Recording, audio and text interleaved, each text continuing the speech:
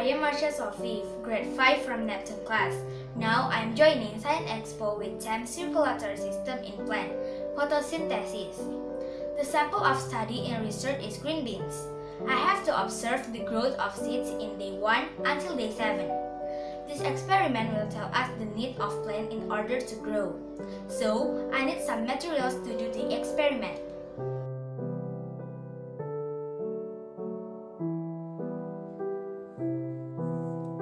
2 empty plastic cup labeled bright and dark.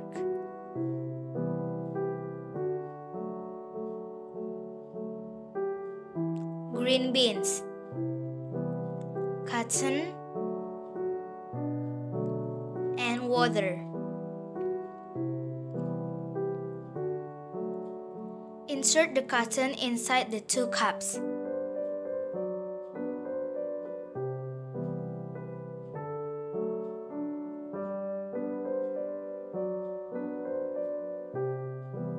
Put seeds of green beans into each cup.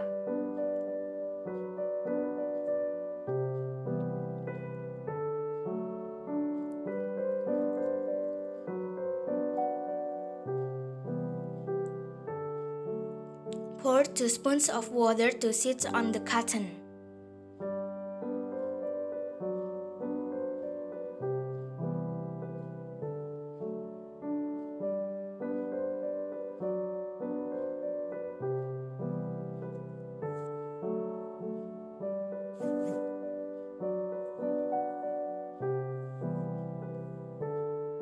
Put cup with label of bright in the place with good sunlight.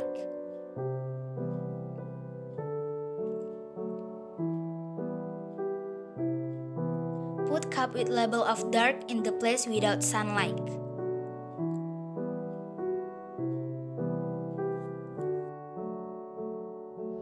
Don't forget to sprinkle some water on the cotton every day to keep it damp. Observe the seeds every day, day 1 until day 7. Take the measurement at the same time every day.